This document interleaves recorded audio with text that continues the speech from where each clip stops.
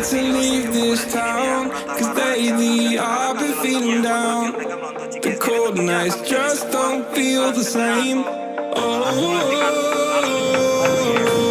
like my life inside a car, with full burden, drive real far, but that record only like.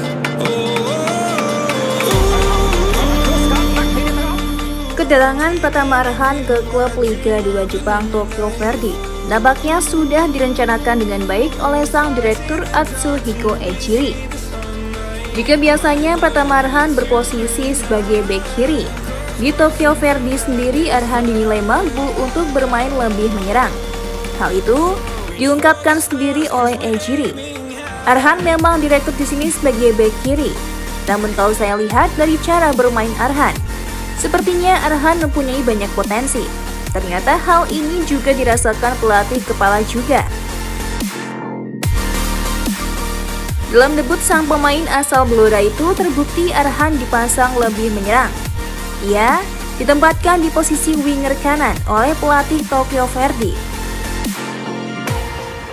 Walaupun terlihat masih beradaptasi di posisi barunya, peran Arhan di laga tersebut cukup berhasil sebagai winger. Arhan juga nyaris menyumbangkan 1 assist, namun sepakan dari sahabatnya Jika masih belum berbuah gol.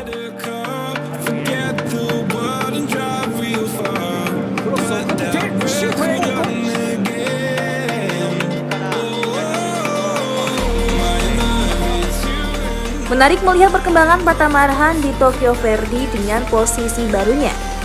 Semoga Arhan sering mendapatkan menit bermain dan bisa cepat nyetel dengan peran barunya di Tokyo Verdy.